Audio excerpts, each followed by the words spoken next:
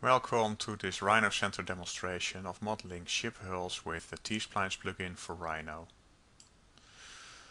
As you can see on the screen, this ship hull containing a bulbous bow and a bulb aft ship is very challenging to model in Rhino with basic NURBS due to the local detail in the aft ship. With T-Splines, however, it is possible to model this type of ship hulls with only a few control points. Furthermore, the integration with Orca 3D for naval architecture applications is very integrated, which I can show by displaying of the sections, waterlines and buttocks feature of the Orca plugin. As you can see, the frames, waterlines and buttocks show a very fair hull shape. Also, it is quite easy to analyze hydrostatics and stability directly with Orca based on a T-Splines hull shape.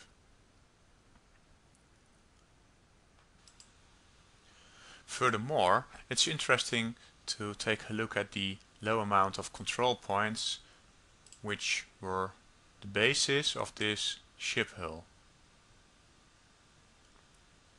T-Splines offers the opportunity to only add control in areas where you need them.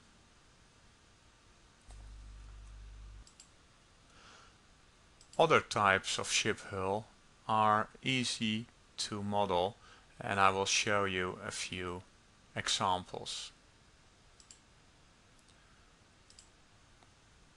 A basic ship hull with a pram shape show a very fair surface. Another option is a twin aft bulb hull shape. As you can see, I can add detail wherever I like. Furthermore, it is easy to use a reference picture and model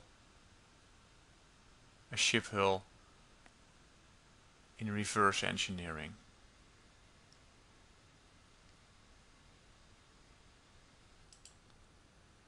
Showing some buttocks,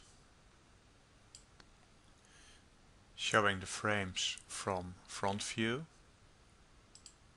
showing the frames in aft view, showing the waterlines from bottom view.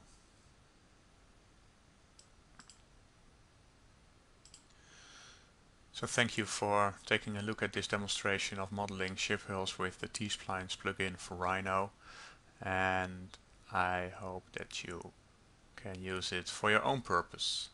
Thank you and goodbye.